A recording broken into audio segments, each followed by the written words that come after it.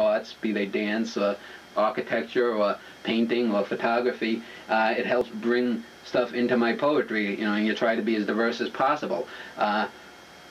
People are too insular, and that's one of the things that hopefully this eventually will help break down. I mean, I've got my own sort of Stalin-esque 5-year plan for it. If after 5 years it doesn't get to a point where nothing's really happening, then, you know, I'll probably discontinue it. But at least then I can say I tried it for 5 years.